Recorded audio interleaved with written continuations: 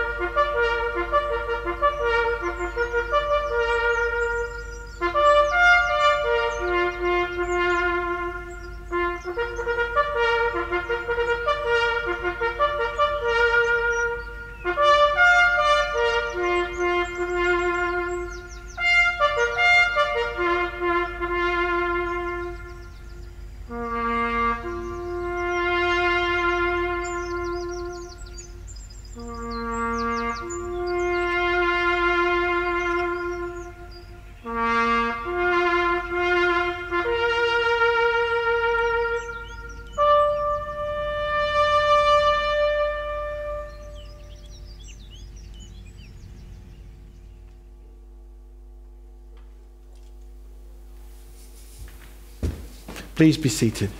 I'm sure we all have our memories of, I just reminded me of visiting my great uncle, my mother's uncle's memorial just outside Albert on the Somme. He was blown up in 1918, and you visit these beautifully, immaculately kept war graves, very moving, lest we should forget, I think. And we're going to take this time and start our service with our prayer time together.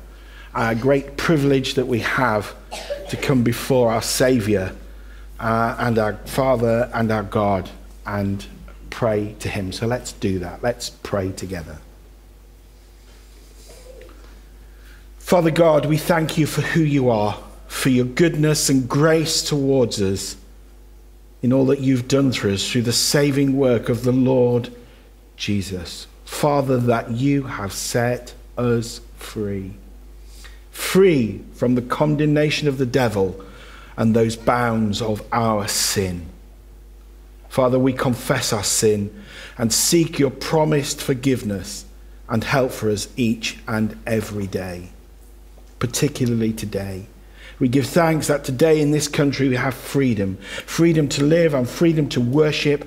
And today give thanks for the lives of all those who fought to secure this in many theatres of war. Help us to strive to bring your peace in all that we do in our lives here on earth. Use us to bring comfort, love and care to all we meet, that we may always seek to follow your command to seek your kingdom first. Father, we pray for all those still affected by the atrocity of war, whether through physical or mental illness or through the suffering of bereavement. Pour out your blessing on them, and may they know the peace and the love which comes only through knowing you. We remember before you all those countries where war and violence and oppression continues. And we pray that you would show your grace and use us, your Christian believers, wherever they are in these lands, as channels through which your peace might reign once again. Father, too, we think of this time of the ongoing pandemic, and we pray for those that are affected in any way and will know your healing and calm. Help us to care and exhort each other through these times as a witness to the world that does not know that you are sovereign. Father, we thank you. We have the freedom to worship, and we pray we might continue to be able to proclaim your gospel in our local area, our nation, and support the gospel going out to the ends of the earth. We ask that you would strengthen us all against all attempts to restrain our freedom to do this. Father, we pray for all those who can't be with us today, and for whatever reason. And we pray that those who are struggling will know your presence and enabling touch. Holy Spirit, come, fill them anew, and give them strength and patience and courage to help them focus on our Saviour, who suffered for us and suffers with us. Let's just take a moment or two to lift before God those who are on our hearts this morning.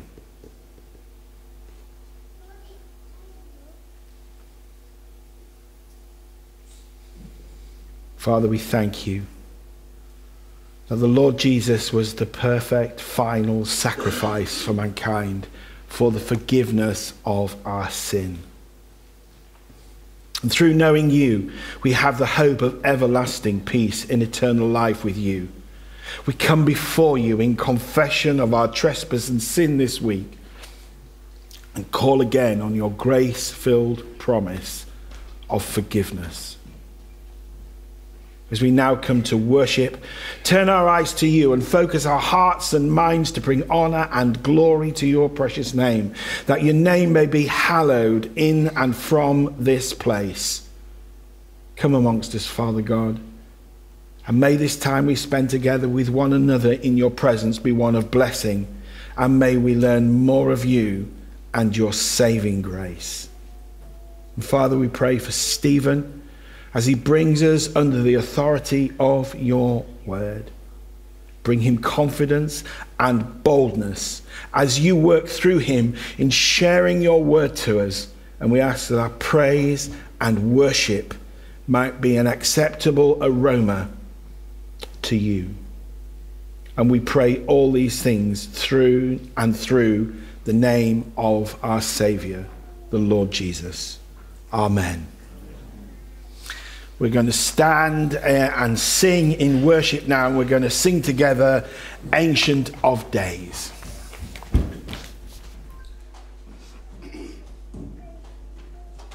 This song actually begins, though the nations rage, kingdoms rise and fall, but we've got to remember that there is still one king reigning over all of this chaos. We know it's not chaos really because God is in control. So let's stand together and sing.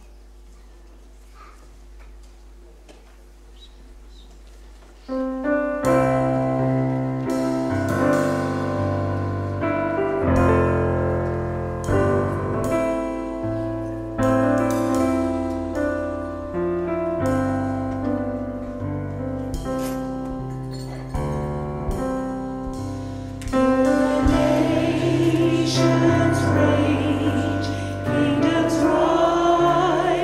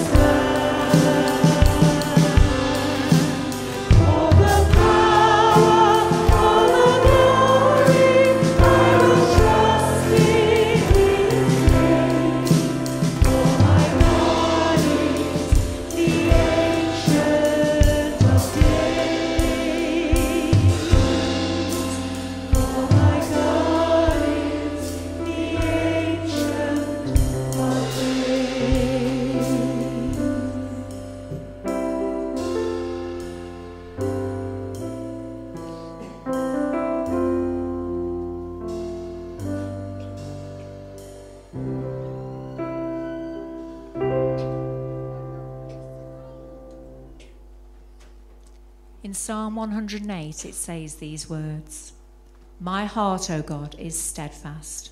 I will sing and make music with all my soul. Awake, harp and lyre, I will awaken the dawn. I will praise you, Lord, among the nations. I will sing of you among the peoples, for great is your love, higher than the heavens. Your faithfulness reaches to the skies. Be exalted, O God, above the heavens. Let your glory be over all the earth, all creatures of our God and King." Let's lift our voices up and sing together.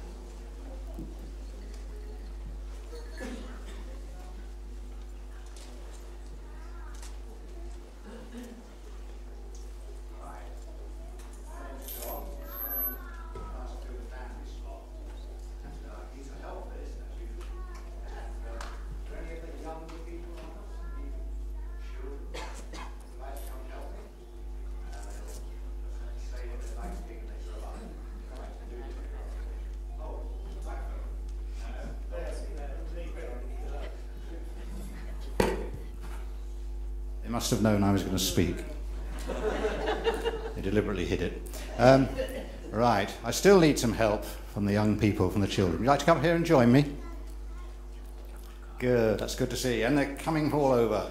Coming all over. There's time for you to come. Come on. Right, that's very good. That's one. We have two. Surely there's some. This will be all right. We'll be all right. Oh, there's another one. Excellent, excellent. That's two. Four would be nice. There's two of you want to come up together. That's all right. Oh, that's good. Excellent, excellent. Right, very good. Right. Oh, okay, okay. Right. Now, I'm just going to ask you. Oh, there's another one. All arranged in height size. This is very well organised, isn't it? It's good, it's good. Very good. Right. Now, I think I'll start. Shall I start with you, Dorsa? I know your name, that's right. Do you know what you would like to be when you grow up? Sorry? Doctor. A doctor. A doctor. That's good. Excellent. We need lots of those. I find I need them more and more as the years go by, as the National Health Service expenditure on me grows. Hello. What's your name?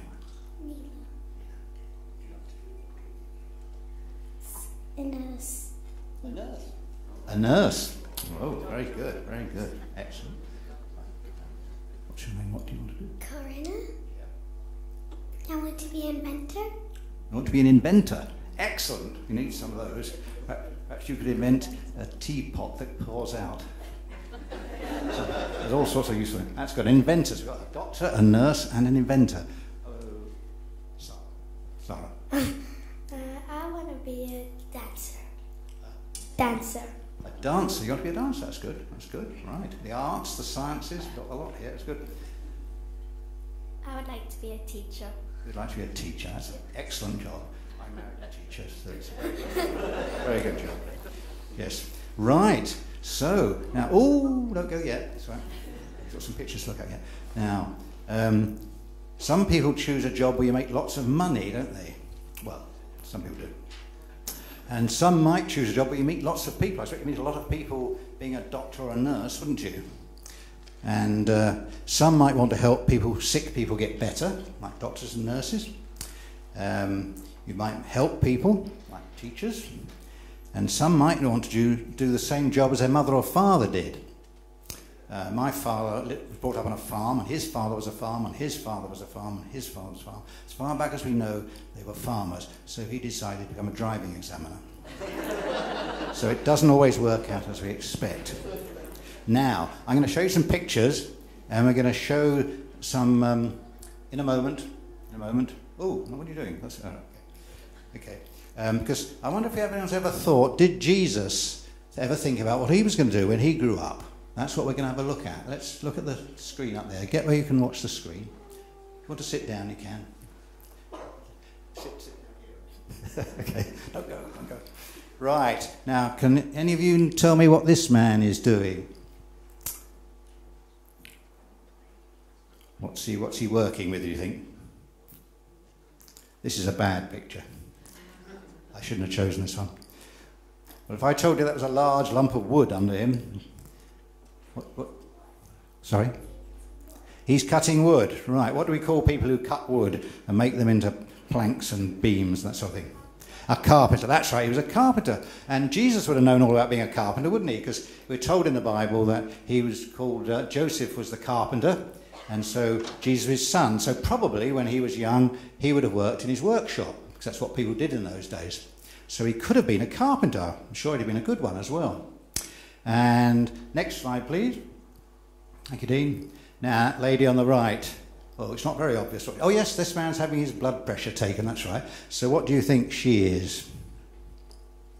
She is a doctor, that's right. So we thought of that one, wouldn't we? That's a doctor. She's telling him, you'll have to get used to living with it, probably, something like that. Or that's what you want to do to get better. Anyway, Jesus was kind to those who were ill, wasn't he? And also, he did heal people. He had a gift for healing, so perhaps he would have thought of being a doctor. Or next one.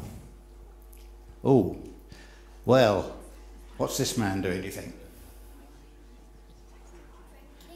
Drinking wine, maybe?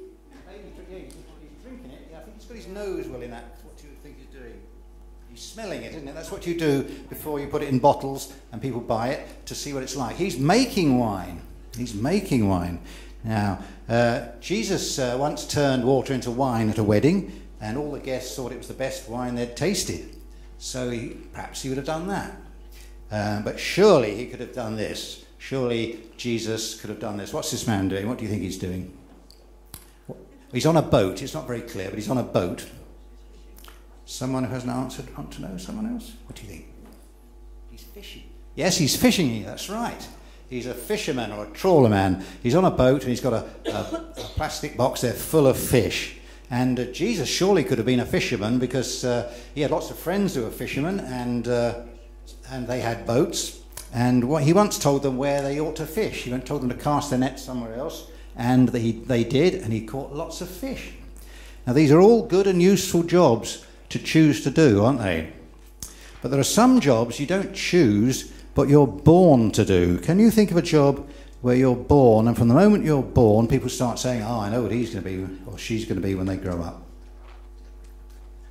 You got an idea?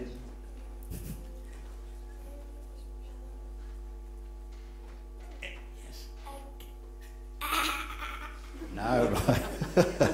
Right, not prepared to share it with us just yet. Right, well, shall I tell you? Shall I tell you? Can anyone think what job you can never get unless you're in this country, unless you're born to it? Think of one. A king. Excellent, excellent. A king is one sort of job. Oh, well, there we are. Now, I didn't put a king's picture up there or a queen's picture because though from the moment they're born, they know pretty well, if they live long enough, they're going to be the next king. It's the job we have to wait for your mother or father to die, which is a bit of a shame. Now, I put a crown up there. This is a crown they get to wear when they're crowned in this country. They don't get to take it home with them. They have to leave it fine. In fact, they don't even wear it out of the church. But I didn't put a picture of a king up there because I didn't want you to think that there were good kings and bad kings, and you could tell by looking at them what they were like, because you can't, can you? So usually we have an ugly king who's evil in the Bible, and we have a shiny one who's good. But you know, people isn't like that. So you have to be careful. People aren't always what they look like. So I haven't put a face there. But that's a crown you get to wear to show you're the king. But we also have the coronation in a church, don't we? And I think that's to show that though the king's very important, there's still somebody who's more important, and that's God. And that's why in the Middle Ages they said, well, we're going to have the coronation in a church, just so they know that. Remember that now again. So next, during the last days of his life, Jesus was arrested and put on trial. And he was asked by a man called Pilate, who's the governor. Oh dear, it's a nasty piece of work, isn't he? He was asked by Pilate, who was the governor, are you the king of the Jews? And Jesus said, my kingdom isn't of this world, because if it was, then my servants would be fighting. There's a picture of some people fighting. Now, they've obviously disagreed about something. It might be the politics, or it might be football, who knows. But they're disagreeing and they're fighting over it. And Jesus said, my kingdom is not of this world, because if it was, my servants would fight to defend me. And they're not doing that. I don't want them to. My kingdom is from another place. And so Pilate said, aha! And when Pilate said, aha, you have to be careful, because he'd spotted something. He said, Pilate, so you are a king, he said to Jesus. And Jesus answered, and the verse I think will come up. All right, thanks very much. Jesus answered, you say I'm a king, that is true. I was born for this, to tell people about the truth. That is why I came into the world, and everyone who belongs to the truth listened to me. So Jesus was born to be a king, but not like the kings we're used to. Not like earthly kings who don't always do the right thing. Whoa, steady on. Yeah, that's all right. Jesus is the perfect king. That's a crown. It just reminds us about kings. He's a king who tells the truth about us, not to hurt us, but to help us. He's slow to get angry with people, but he always helps those who want to be better and obey God. He's patient with us when we do wrong things, slow to punish, and quick to forgive us when we're really sorry. And he would even die for his friends, it says in the Bible. And so I think the question we have to ask is Jesus our king? He is the king, but do we act as if he is? How could we obey Jesus if he's our king? And what things should we avoid? Let's have a look at the next one. Right. This is a man, he says, trust me. Over his head is written, liar, liar, liar. Do we tell lies to get ourselves out of trouble or to hurt other people? Well, if Jesus is our King, we shouldn't be doing that, and he'll help us to tell the truth, even when things get difficult. Next one. Oh, it's sad. There's a girl there, probably at school, and she's on her own, and she looks sad. And in the background, the blurry background, you can see some other school children whispering to each other, and I think they're meant to understand that they're being unkind to her.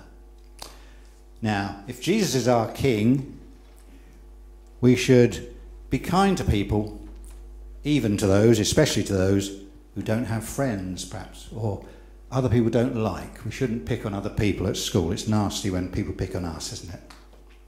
Another thing, another picture, something else Jesus will help us not to do. Now that could be a husband borrowing his wife's phone, but I think it's somebody stealing that woman's phone out of her backpack. And I remember, if Jesus is our King, then if we get the chance to steal things and nobody will notice, we don't do that. We are honest and we don't take things off people that don't belong to us. Another thing perhaps we do sometimes, well, perhaps not the steam coming out of the ears, but this man is angry. That's what you're meant to see. He's angry.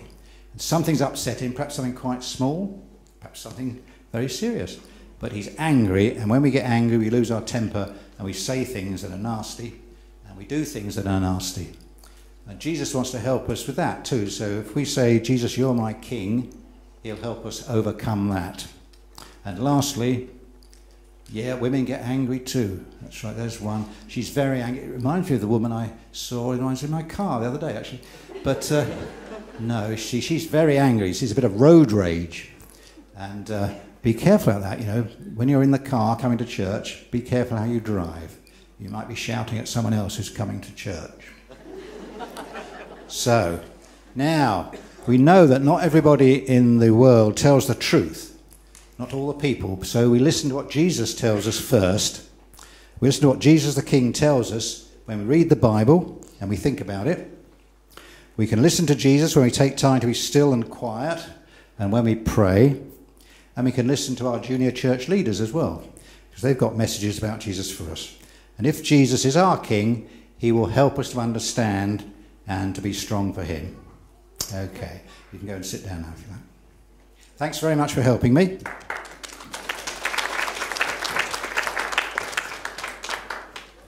Now I've been asked to pray for the children now, and then we'll have a hymn. Let's pray together. Our Father, we thank you that although we can't trust everybody in the world and we can't tell what people are like just by looking at them, we thank you you've told us that we can listen to the Lord Jesus and he tells the truth.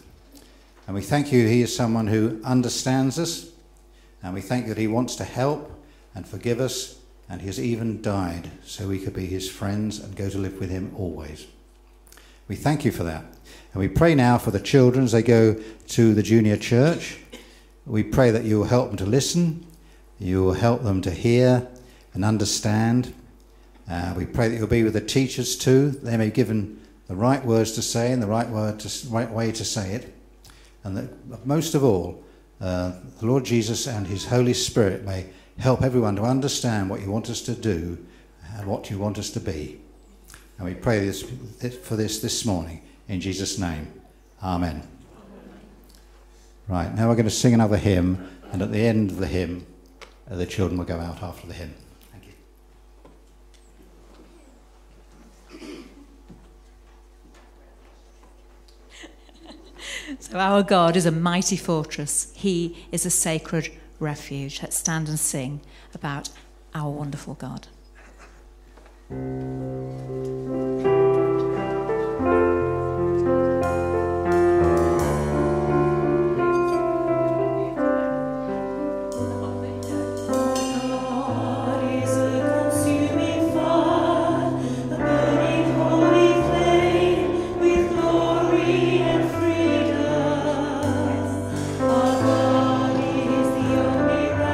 Judge, moving over us with kindness.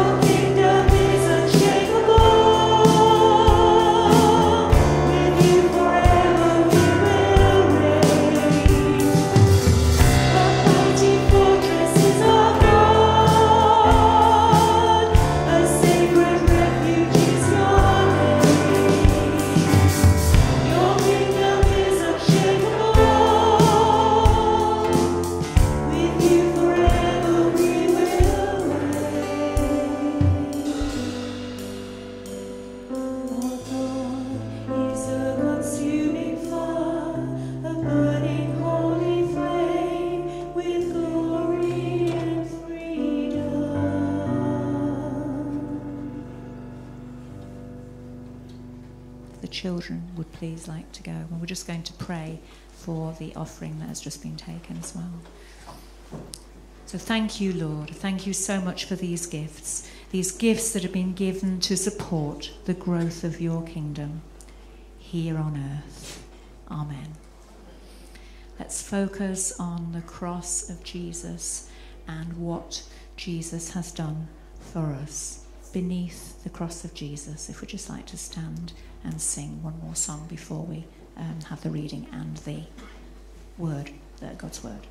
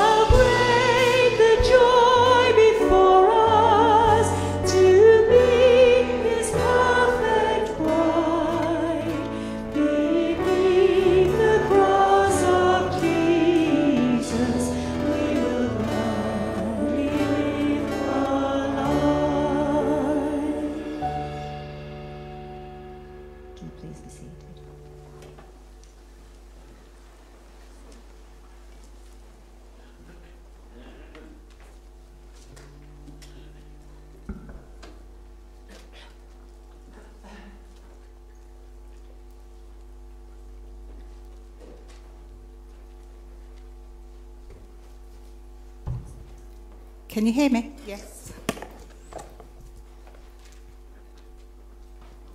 We're reading from John 18, from 33 to 40, and the title is My Kingdom is Not of This World. So Pilate entered his headquarters again and called Jesus and said to him, "Are you the King of the Jews?" Jesus answered, "Do you say I'm of this accord, or did others say it to you about me?" Pilate answered, "Am I a Jew? Your own nation and the chief priests have delivered you over to me. What have you done?" Jesus answered, "My kingdom is not of this world. If my kingdom were of this world, my servants would have been fighting, that I might not be delivered over to the Jews. But my kingdom is not from this world." Then Pilate said to him, "So you are a king?" Jesus answered, "You say that I am a king. For this purpose I was born, and for this purpose I have come to the world, to bear witness to the truth.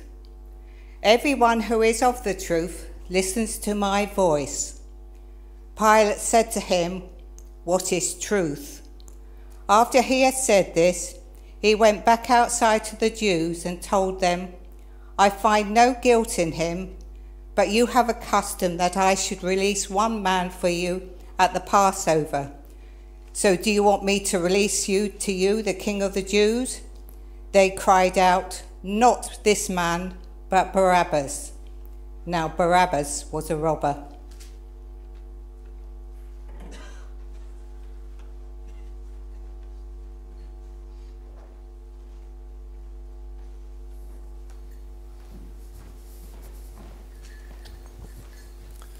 Thank you very much.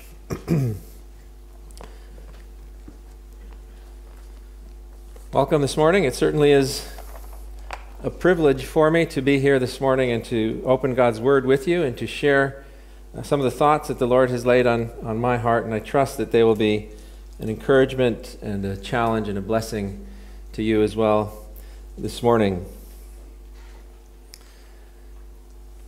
You know, it's a tremendous privilege we have as God's people to hear God's voice.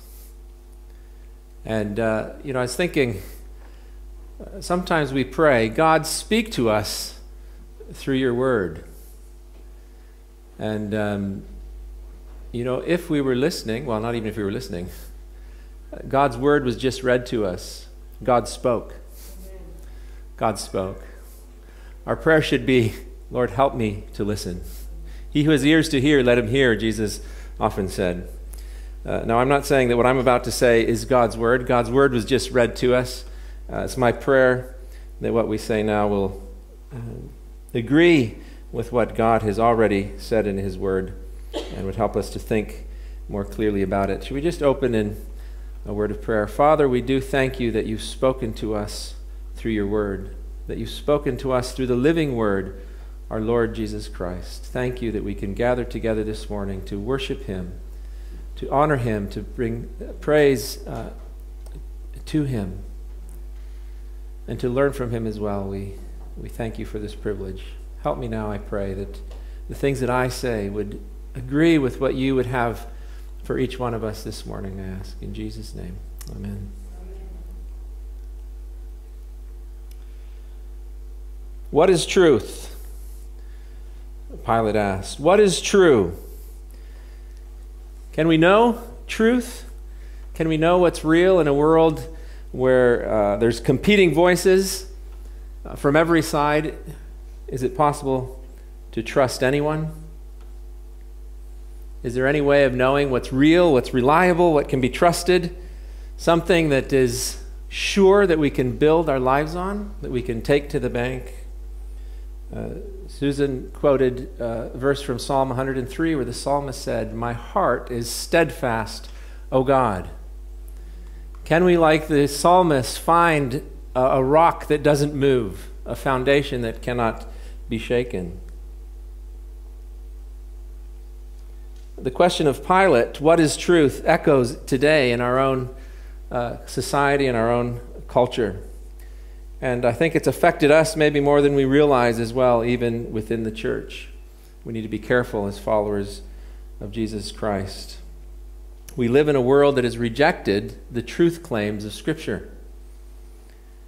And the world around us promotes the same lie that Satan uttered in the garden when he first tempted Eve to doubt God's word.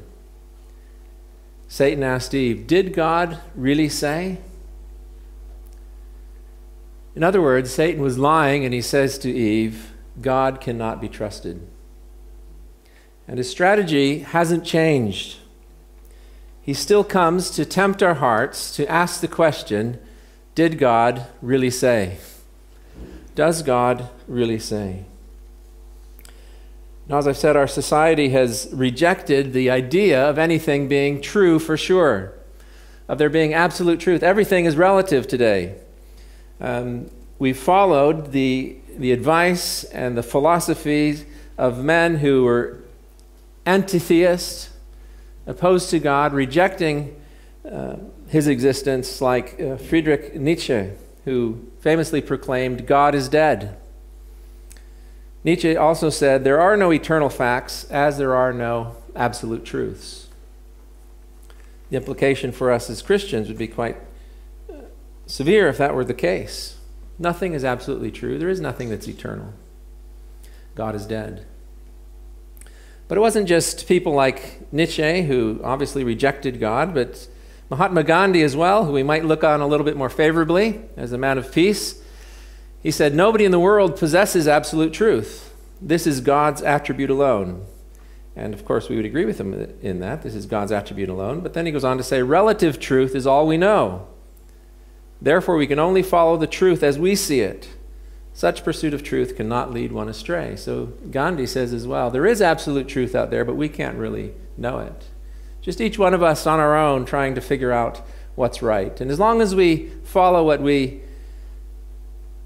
see as true, we're not going to go wrong. And that's the view that many people have, right? As long as you're true to yourself, that's what you need to be. But this truth, this absolute truth you talk about, that the Bible talks about, it's rejected. As one philosopher said, the only absolute truth is that there are no absolute truths, which, if you think about it, is a self-defeating statement. In fact, we live in a world where any claim to truth or to know the truth is seen with great suspicion. Right? Maybe you've had, or you know somebody who reacts to the claims that you might make as a believer. Or who would say, "Well, that's okay for you, but that's not okay for me." "Oh, that's fine. I'm happy for you. I'm glad that you found something that works for you, that makes you happy, but that's not really for me." In fact, the prevailing attitude in our culture is one that says, you can believe anything you want as long as you don't say that anything else is false. We can all believe whatever we like, as Gandhi suggests. Just follow the truth as we see it. But that statement really is just another way of saying that nothing is true, and that no one should make any claims about truth, because what's true for you might not be true for somebody else. Now, we could illustrate this thinking, and I think it's probably okay to think this way in some areas of life. If I were to ask you in this room, by a show of hands, who thinks it's hot? Oh, a few people there. Now, who thinks it's cold? Oh, we've got somebody from Italy. Wait, I'm glad you came, Sharon, because you help. Now, we won't pick on Sharon. I thought maybe some more people here on the side where the windows are open might say that. We don't want to start a debate about opening or shutting windows. But two different people could come up with very different conclusions based on their own experience. I think it's hot, you think it's cold. We wouldn't say to one, you're a liar, and the other, you're telling the truth. No, that's both their perception, their experience. One feels hot, the other feels cold. That's okay. There's lots of things in life where we can have differences of experience, and we're not contradicting reality. However, the problem comes when we apply this same kind of reasoning to things that aren't really affected by our own individual experience. If one person was to say it's 17 degrees in here, and the other were to say it's 28 degrees in here, well, they both can't be right. One of them, or possibly even both of them, are wrong. But this idea, this relativistic thinking that whatever's right is what I feel is right for me, and whatever's right is whatever you feel is right for you. Whatever's true is what you feel is true, whatever's true for you. This is an aspect of our postmodern world, and it's affected the way we view what is true and our ability to hold to truth with any degree of certainty.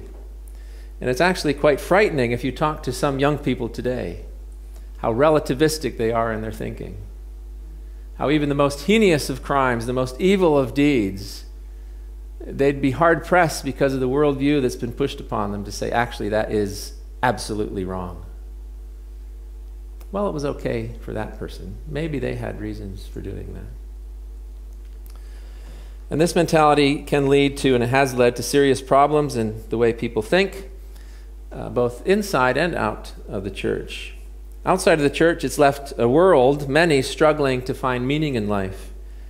If nothing is certain, then everything is relative. There's no solid foundation to build a life upon.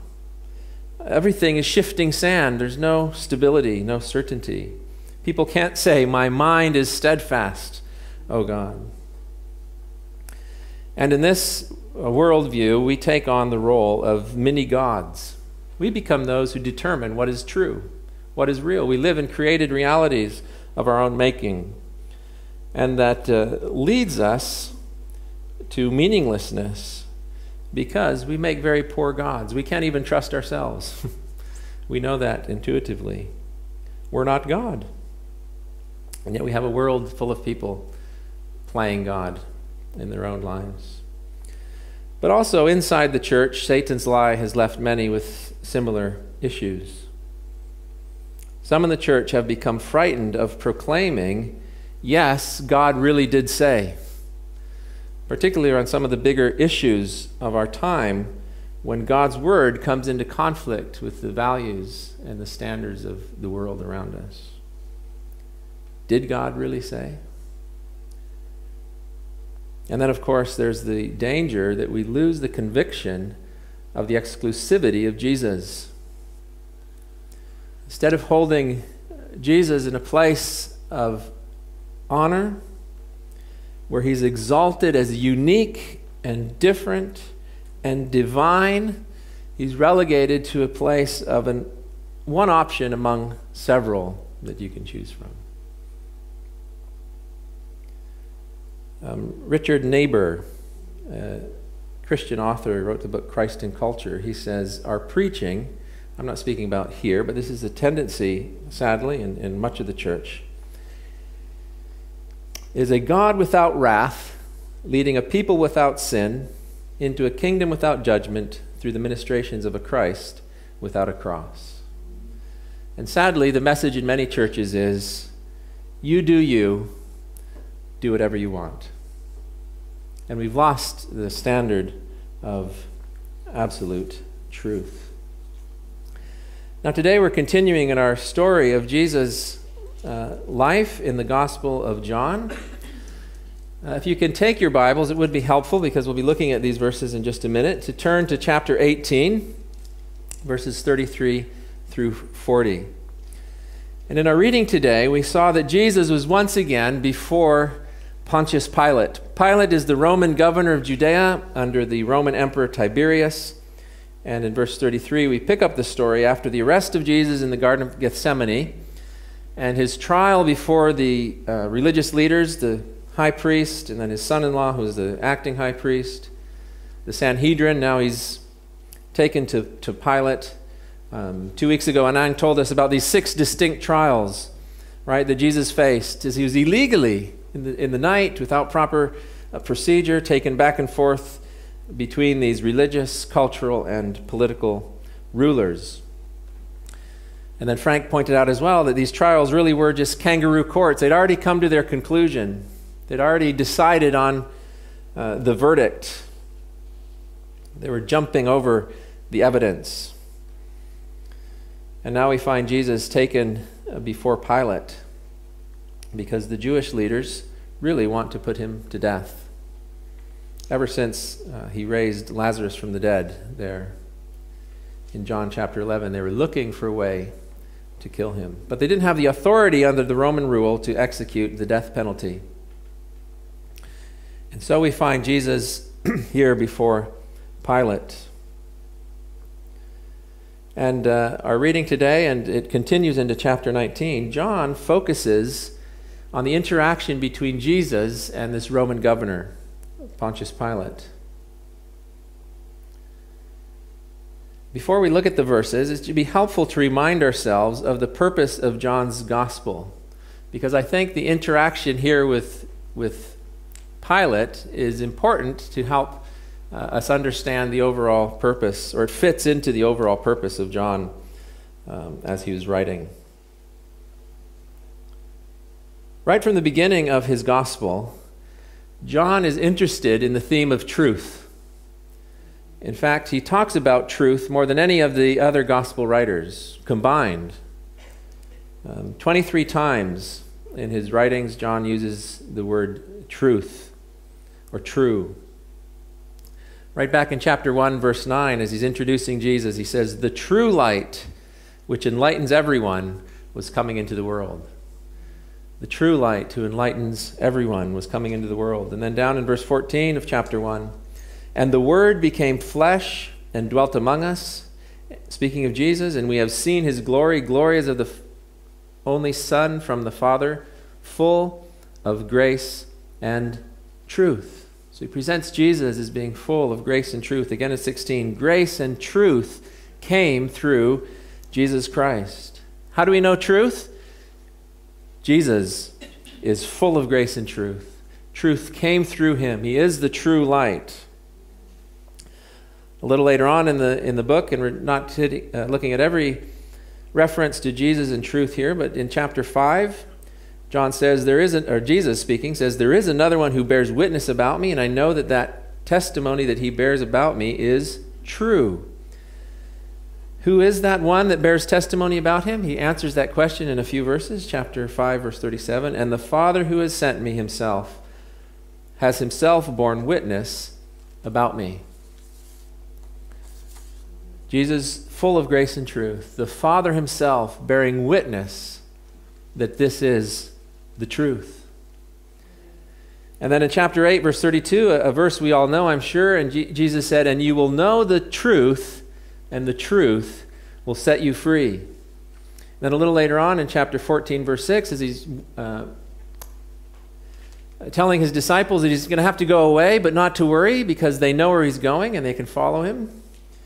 And if you read the passage, the first few verses of chapter 14, you can almost hear the panic in the disciples' voices as the Apostle Thomas says, "No, we don't know the way." "No, you think we do, Lord, but we don't." And Jesus answers, John 14, verse 6, a well-known verse, "I am the way and the truth and the life. No one comes to the Father except through me." So Jesus says, you do know the way to the Father. It's me. I am truth. I am the way. Notice the exclusivity as well in that verse. No one comes to the Father except through me. And then John, as he summarizes the reason for writing his gospel in John chapter 20, verses 30 and 31, he says, "Now Jesus did many other signs in the presence of the disciples, which are not written in this book. But these are written so that but these are written so that you may believe that Jesus is the Christ, the Son of God, and that by believing you may have life in his name."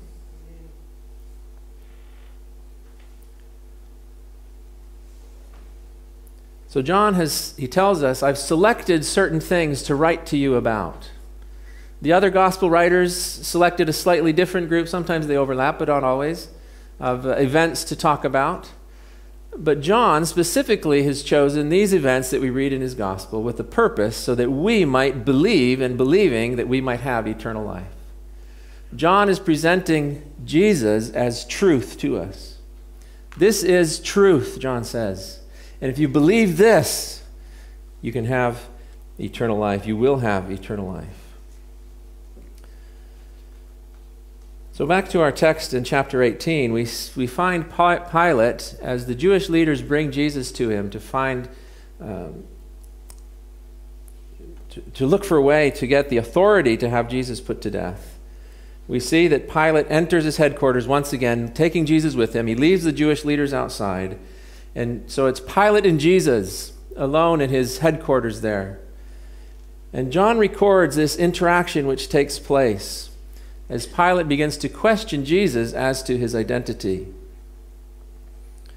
Right? The trumped up charges of the Jewish leaders that they had brought before Pilate in hopes that he would listen to them and act on them was that Jesus was a threat to the Roman Empire. And as Roman governor, the text doesn't give us any indication that Pilate believed these things were true. In fact, at the end of our passage today, he says, I find this man to be innocent. But he would need to assure himself, for his own sake, that these things weren't true, or he could be in trouble himself. Now Luke adds a detail that takes place in the middle of this conversation, which we don't have recorded in John, that Pilate sends Jesus off to Herod. Pilate and Herod didn't get along, they were enemies, but Pilate sent Jesus to Herod, and they both are united in their ultimate rejection of truth. They become friends after this, choosing, rather than to accept truth, to mock and scorn and ultimately order its death, order his death. All these accusations that are flying about, Jesus remains silent, but when Pilate questions him about his identity and about his purpose, he does respond to these questions. We know that Isaiah prophesied in Isaiah 53, that great messianic psalm, chapter 7. He says, he was oppressed and he was afflicted, yet he opened not his mouth. Like a lamb that is led to the slaughter, and like a sheep that before its shearers is silent, so he opened not his mouth. The accusations that were made against Jesus, he didn't respond to them. He was on his way to the cross. His purpose was set. But we see when Pilate, the individual, comes and asks Jesus about his purpose and his identity, Jesus does respond to him. I see that as an incredible demonstration of his grace and his patience on a very personal level towards Pilate. We see in verse 33, Jesus, when Pilate asks him a yes or no question, are you the king of the Jews? Jesus doesn't answer with a yes or no answer. I love his response here. As Jesus so often did, he threw his questioners and his accusers off of their game by responding with the question himself. He doesn't say yes or no, but he very quickly makes this a personal issue for Pilate, and not just a matter of judicial procedure, but he goes right to Pilate's own heart. He connects with him as a person. He says, do you say this of your own accord, or did others say this to you about me? In other words, Pilate, are you asking? Are you really asking? Are you asking for yourself? Or just because what other people have said? Do you really want to know? And Pilate's answer is very revealing. He doesn't really want to know. He does what he can to very quickly distance himself from this personal, invasive line of questioning.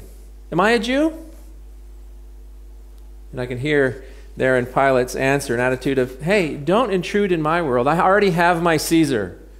I already have the one to whom I've committed my loyalty.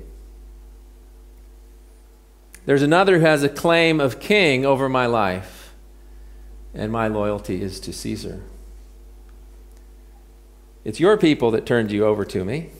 If you are who they claim you are, then it isn't working too well for you. What is it you've done? Why are you here? This certainly isn't what a king looks like. And Pilate there in verse 36, or Jesus, explains to Pilate, my kingdom is not of this world. He is a king, but his kingdom is not one of earthly authority. Jesus isn't another human king among many kings. His authority is from heaven. And again, this has been a theme of his throughout his ministry, and John has picked up on this throughout his book as well. Jesus often referred to his relationship with his Father. He was sent from the Father. He did what the Father asked. He and his Father were one. His authority actually comes from heaven, from the Father himself. And in fact, when we get into chapter 19 in a few weeks' time, we'll see that that is the real reason that the Jewish leaders wanted to kill him. Not because he claimed to be a king, but because he claimed to be God. The Son of God, equal with God. But Jesus does confirm to Pilate, I am a king. And one day Jesus will rule. We sang about that in our song. Every knee will bow and every tongue confess. But it won't be because some human authority has given him a kingdom. It won't be because a group of his ragtag followers meeting at night in a garden in the back of Jerusalem have decided to overthrow the government. When Jesus comes as king, he'll be leading the armies of heaven. His throne will be eternal. He will rule in righteousness and justice over the nations. At his name, every knee will bow, in heaven and on earth and under the earth. Every tongue confess that Jesus is Lord, to the glory of God the Father. Are you king, Jesus? You say that I am. And it's true, is the translation that John used earlier. Some would say, you're right to say that I am. He doesn't deny his kingship, but that's not why he's here at this moment, right now before Pilate. Jesus, as we've said already, is on his way to the cross. He's on a rescue mission. He's come to seek and to save that which was lost, to reveal truth to people about God and about himself. And that's what he says in verse 7, because Pilate says, so are you a king? I'm not understanding this line of reasoning, Jesus. Are you a king or aren't you a king? And Jesus says, I came into the world to bear witness to the truth. And then I can imagine Jesus looking into Pilate's eyes as he continues there in verse 37. Everyone who is of the truth listens to my voice. It's Tim and Pilate. Do you want to follow truth, Pilate? Do you want to know truth? Ultimate truth?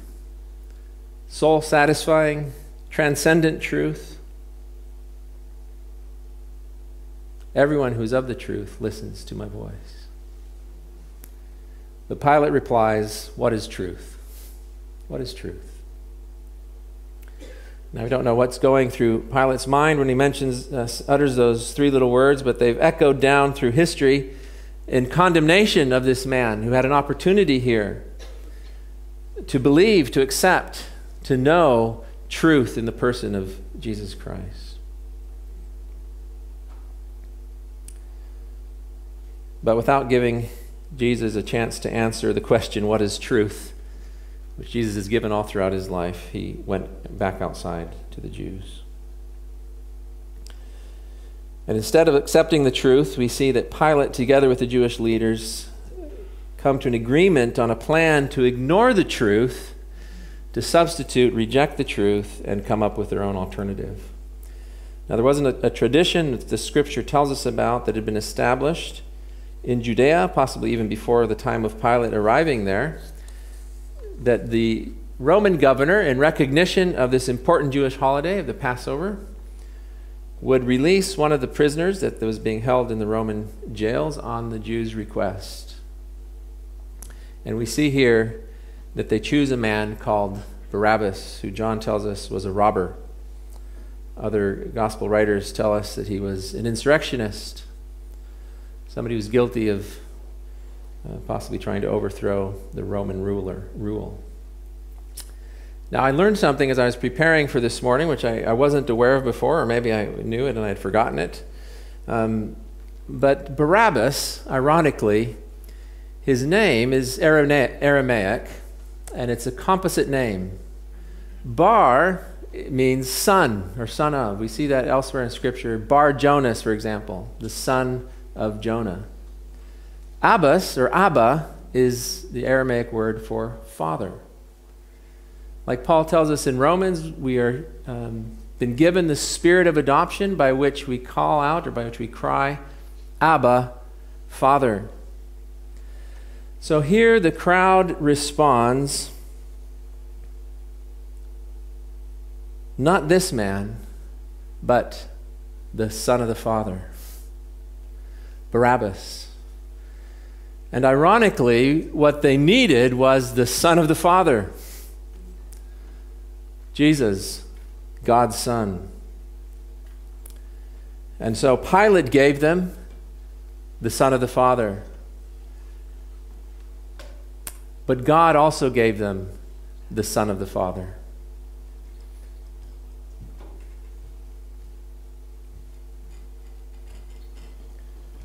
What application can we find here for us this morning? What does this mean for me? Well, first of all, we can know for certain, because of God's word, that Jesus is truth. Our hearts can rejoice in knowing that we know the one who is true, who is truth. There's great comfort and confidence in knowing him. He does not change. He does not waver. There's no shadow of doubt in him. His promises are true. Everything he says is true. We can believe it. We can count on it. We can take it to the bank. When he says, "I'll never leave you or forsake you," he's speaking the truth.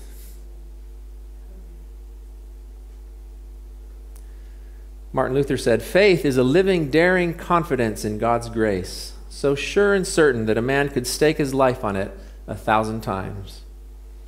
I know not the way God leads me, but well do I know my guide." Many times, like Pilate, we might ask ourselves the question, am I a Jew? We try to distance ourselves from the claims of God's word. Does Jesus really have any truth for my life? Do I need to adjust my life to his lordship? And sadly, we often substitute many other kings. We say, I already have my Caesar, we might say with Pilate. I'm quite happy ruling my life. Thank you very much. And we look for substitutes that when we compare them with Jesus, like Barabbas to the real Son of the Father, why would they ever choose a rebel, someone who is a robber, a murderer, over the one who is truth, who gives eternal life, the eternal God? Truth for a lie. And often, sadly, we do that in our daily lives. We settle for second best. And ultimately, though, truth is in a person. Truth can be known. Truth is God made man in the person of Jesus Christ. And as John presents Jesus as truth, and in this chapter we see it again, the response which truth demands is one of belief. I believe you, Lord. I believe what you say in your word. I believe the promises you make to me. When you ask me to do something, I don't look to another ruler, another authority, another king. When you say this is black and that is white, I say, yes, that is black and that is white. The culture says, do this or go there, and God's word says, this is who you are and this is what you should do. Jesus said, I am the way, the truth, and the life. No one comes to the Father except through me. The truth shall set you free. Jesus Christ, the same yesterday, today, and forever. Amen.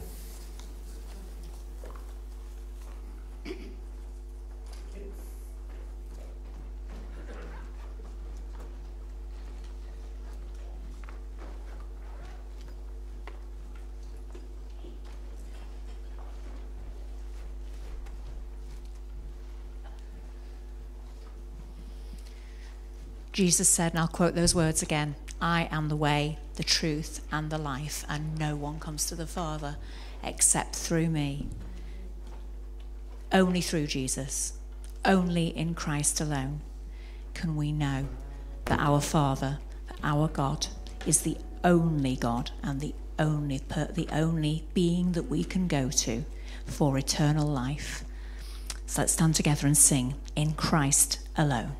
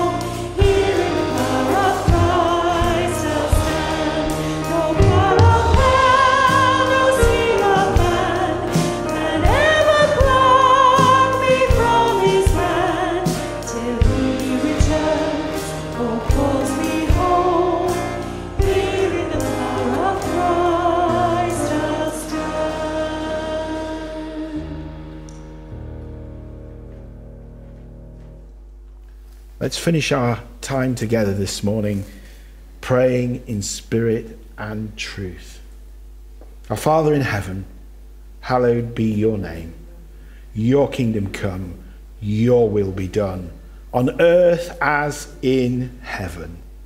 Give us today our daily bread. Forgive us our sins as we forgive those who sin against us. Lead us not into temptation, but deliver us from evil. For the kingdom, the power, and the glory are yours, now and forever. Amen. Amen.